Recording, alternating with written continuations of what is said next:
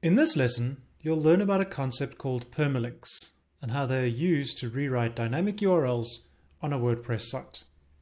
In the web servers lesson, you learned that most PHP-based applications will have a directory index file. This is the file that will be executed when a user browses to the URL of the site in question.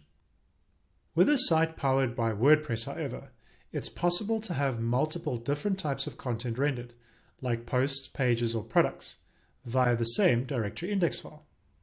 The key feature behind how this works is called permalinks. Before we dive into permalinks, it's useful to first understand a concept known as a query string. Let's take a look at an example on a test WordPress installation. For this post, the URL is wordpress.test and the query string is $p = 1.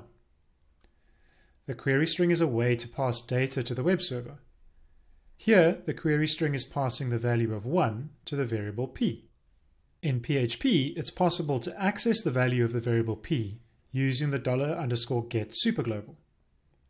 The PHP code can then use this to perform some sort of data lookup, for example, to retrieve a post from the database with an ID of 1. Permalinks, also known as clean URLs, are a way to make dynamic URLs more human readable. Instead of using a query string, permalinks use a URL structure that is based on the content being rendered. Here is the same example as before, but this time using a permalink. In this example, the full URL is wordpress.test/1. There is no query string, and the URL is much more human readable. But how does the web server know what content to serve? Based on the expected URL structure, the web server can be configured to perform URL mapping, which uses a web server feature called URL rewriting. The web server can be configured to expect a certain URL structure and then pass that data through to the web application, which handles fetching the relevant information based on the data it receives. In WordPress, this feature is called permalinks and allows you to configure the URL structure of your WordPress site. You can find this feature in the WordPress dashboard under Settings, Permalinks.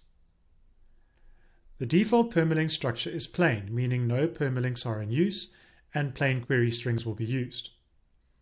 The other options allow you to set your desired permalink structure from a list of common options, or define your own custom structure.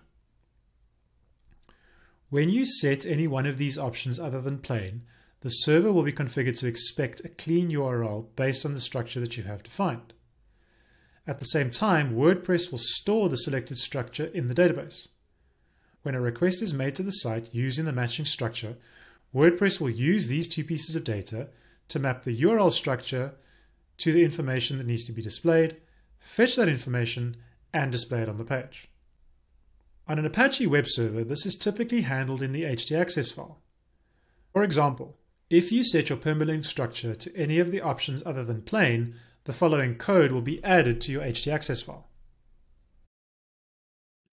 This code checks if the Apache web server has the rewrite module enabled, and then sets up the rewrite rules to expect a specific URL structure. On Nginx web servers, this is typically handled in the server block configuration file. Because Nginx does not support the use of an htaccess file-like configuration on a WordPress level, the configuration is typically added by default to the server block in a location directive. Whenever a permalink structure is set, if you add links to internal content like posts or pages, WordPress will automatically generate the correct URL based on the permalink structure that you have set.